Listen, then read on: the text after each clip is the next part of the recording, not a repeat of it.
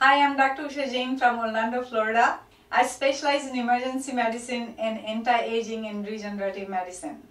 We are in the peak of the flu season and I'm going to give you a tip for flu from my experience. I have worked in the emergency room in trauma center for 7 years and now I have worked at my medical center for the last 32 years.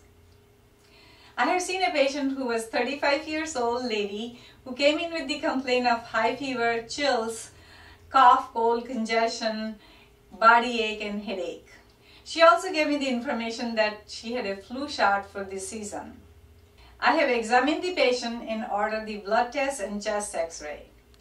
Her chest x-ray was normal and the patient did not have pneumonia. Then I ordered the flu test as well because her clinical symptoms pointed towards the flu. The flu test for the patient was positive despite the fact that she had the flu shot for the season. Flu shot is not always effective and the flu test should be performed if the clinical symptom points towards the flu. So the lesson to be learned is that flu test should be done even if the patient gives you a history of flu shot for the season. Thank you. If you think this information was helpful, then please subscribe to my channel.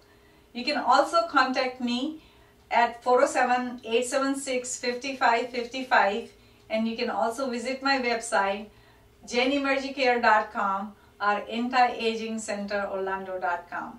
Thank you.